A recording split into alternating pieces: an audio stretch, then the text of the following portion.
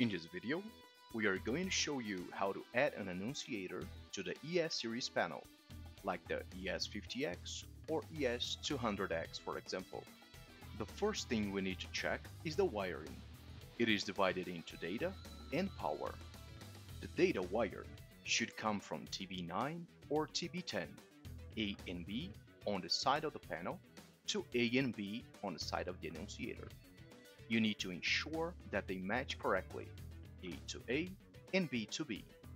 The power wiring should come from TB11 in the panel or from an external power supply to positive and negative on the side of the annunciator.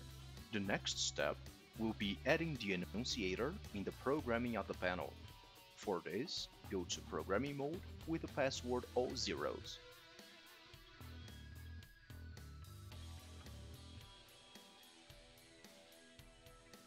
Scroll down to Annunciators and press Enter.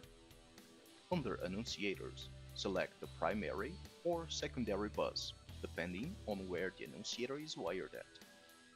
Please make sure that the ANN bus selected is enabled.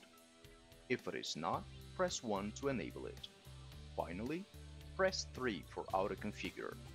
All connected devices on that ANN bus will be automatically added to the system, given that the units are not bad and that all dip switch settings have been set properly. For further information on this process, please visit our webpage buildings.honeywell.com. Thank you for watching.